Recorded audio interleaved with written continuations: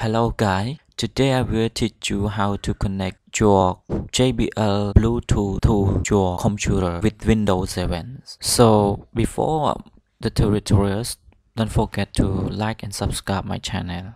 There are a few simple steps to connect our Bluetooth to Windows 7.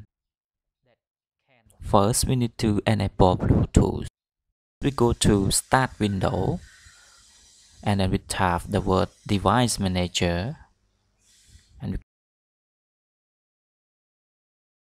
click on it, and then we will see the Bluetooth on the top.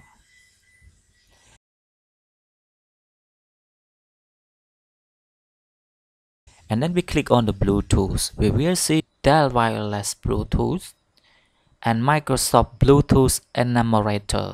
And then go to Enable Bluetooth Enumerator. We just right click on it and we will see the option for Enable. Why we need to enable Bluetooth? Bluetooth is already installed in the Windows. It's not usable now, so we need to make it workable. The second step is we adding device. To adding device, we go to the control panel and then we go to hardware and sound. And after that, we go to device and printer. And then we click on it.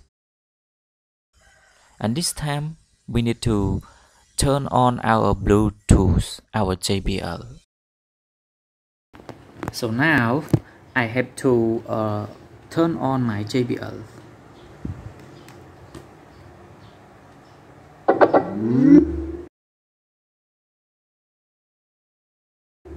Okay, we need to turn it on, and then we just go to click on adding device, and we press on sharing device, or this one is okay.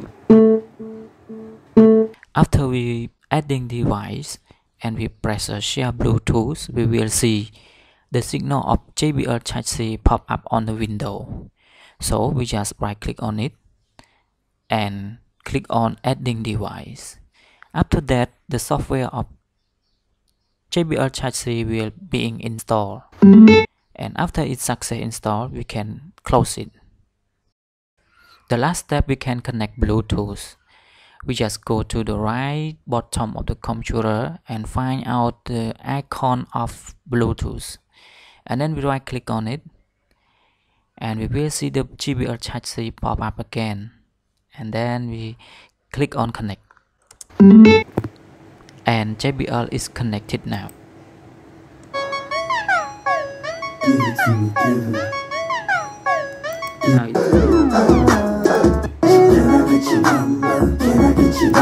Say you want me to, so just admit it. Since it's mutual, let me grab ya. Information so that you and I can kick it. It's complicated, man. So connecting to the JBL is quite easy, right? Thank you for your watching my video. Don't forget to like, share and subscribe my channel, and see you next video. Peace out.